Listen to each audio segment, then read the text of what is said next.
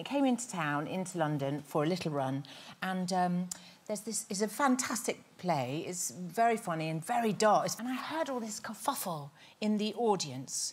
Lots of noise. I was furious, absolutely furious. Yeah. How dare they? These children come in here, these people studying it for...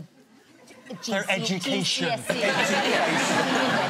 Just calm down and just pay attention. And, but we carried on gamely. And then I found out afterwards that there was a young lad who'd felt very sick and projectile vomited all over the back. The people, all his mates in front of him. Oh, my God. The teacher on the... And he was like... He's trying to get out, and the teacher was saying, sit down. And he had to sit there with all the people... Vomit. And all his mates like, oh.